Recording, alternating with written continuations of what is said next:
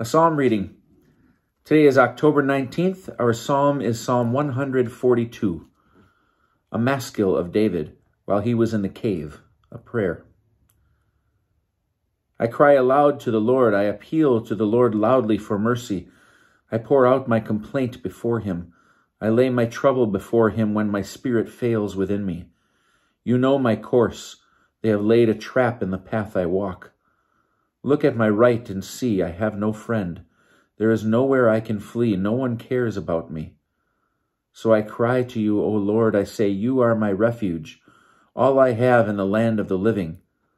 Listen to my cry, for I have been brought very low. Save me from my pursuers, for they are too strong for me. Free me from prison, that I may praise your name.